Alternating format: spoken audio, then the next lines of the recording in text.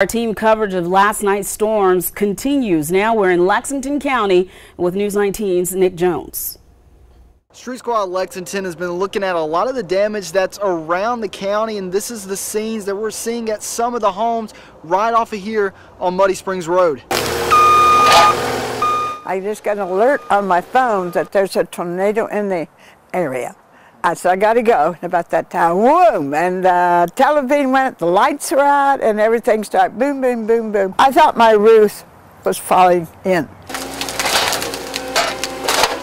Elaine Doby and her grandson are dealing with the aftermath of the storm. All across their yard, pine trees are spread around along Muddy Springs Road. Trees have collapsed, but Doby says she's just grateful to be alive. I'm just very thankful that I'm alive, and the Lord will see me through the rest of this, and it'll all get cleaned up.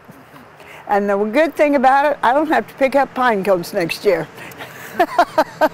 As you can see, there's a lot of damage around the pool area, not so much around the homes, but there are other places in the yard where there's a lot of trees and debris that's down. The crew that is here said it's going to take a couple of days to get everything cleaned up. Reporting for Street Squad Lexington, I'm Nick Jones.